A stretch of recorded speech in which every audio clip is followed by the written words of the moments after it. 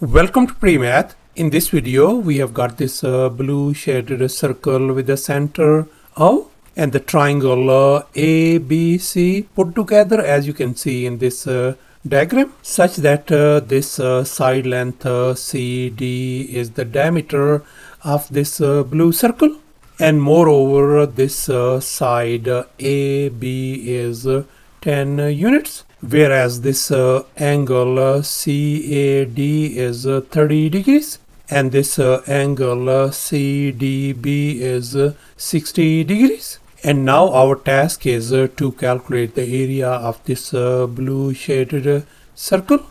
Please don't forget to give a thumbs up and subscribe. And please keep in mind that this figure may not be 100% true to the scale. Let's go ahead and get started. Before we proceed any further, let me go over the basic concepts. And now let's recall the exterior angle theorem. According to this theorem, the exterior angle of a triangle is equal to the sum of two opposite interior angles, as you can see in this diagram.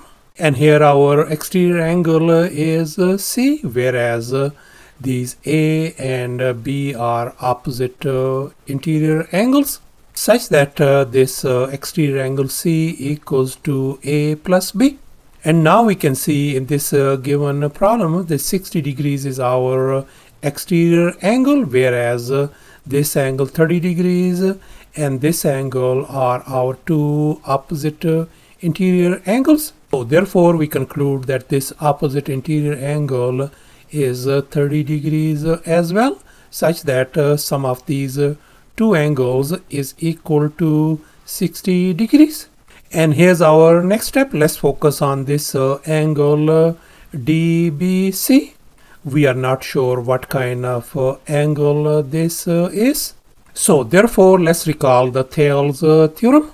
According to this theorem, if B, C and D are our three distinct points on a circle where the line CD is the diameter, then the angle DBC is a right angle. In other words, it must be 90 degrees. And here we can see our points B, C and D are on the circle. Therefore, according to the Thales theorem, this angle DBC is 90 degrees. In other words, this triangle ABC is a right triangle. And finally, let's focus on this triangle, which is called 30, 60, 90 special triangle. And here we can see 30 degrees is our smallest angle, whereas this 90 degrees is our largest angle. So therefore, the side opposite to this smallest angle is going to be our smallest leg, whereas the side opposite to this largest angle is going to be our longest leg. And this longest leg is also called the hypotenuse. So therefore, in such kind of 30, 60, 90 special triangle, the longest leg is twice the smallest leg. In other words, if the smallest leg is 1, then the longest leg is going to be twice of that. 1 is going to be 2, and this third leg is going to be square root of 3.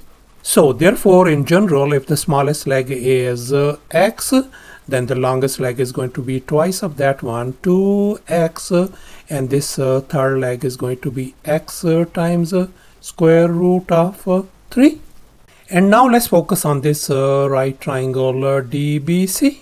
And now let's recall the triangle sum theorem. According to this theorem, the sum of three interior angles in a triangle is always 180 degrees. Therefore, we can see in this triangle DBC, this angle is 60 degrees, this angle is 90 degrees. So therefore, this angle must be 30 degrees. And now let's focus once again on this right triangle DBC. And now we can see that this is our special 30, 60, 90 triangle.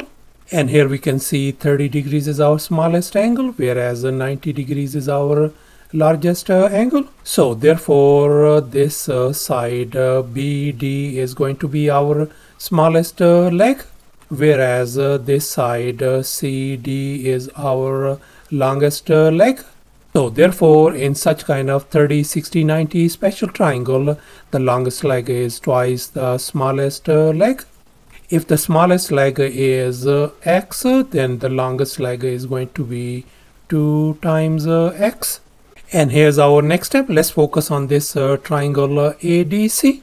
And we can see this is an isosceles triangle, since this angle is congruent to this angle. So therefore we conclude that this side length AD is going to be equal to this side length CD. If this side length CD is 2x, then this side AD is going to be 2x as well.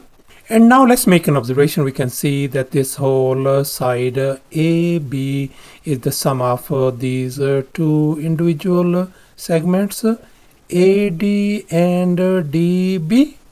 Our AD segment is 2x and our DB segment is x. So therefore our AB length turns out to be 2x plus x is going to make 3x. And also we can see that this whole AB length is 10 units. So therefore I can write AB equals to 10 as well. Therefore if we compare these two equations, then we can write 3 times x equals to 10, since the left hand sides are identical. Let's divide both sides by 3 to isolate x. So therefore our x value turns out to be 10 divided by 3 units. And now let's make an observation. We can see that this CD is the diameter of this blue circle. So therefore the radius of this blue circle is going to be half of that one. So therefore the radius of this blue circle is going to be simply x. And we know our x value is 10 divided by 3. So therefore our radius r is going to be simply 10 divided by 3 units. And here's our final step. Let's go ahead and calculate the area of this blue circle. And now let's recall the area of a circle formula. Area equals to pi r square, where r is the radius. And in our case the radius r is 10 divided by 3. So therefore the area of this blue circle is going to be pi times our radius is 10 divided by 3 whole square. And if we simplify the right hand side, that is going to give us 100 pi divided by 9 square units. So thus the area of this blue circle turns out to be 100 pi divided by 9 square units. And in terms of decimal, this is going to be approximately equal to 34.91 square units. And that's our final answer. Thanks for watching, and please don't forget to subscribe to my channel for more exciting videos. Bye.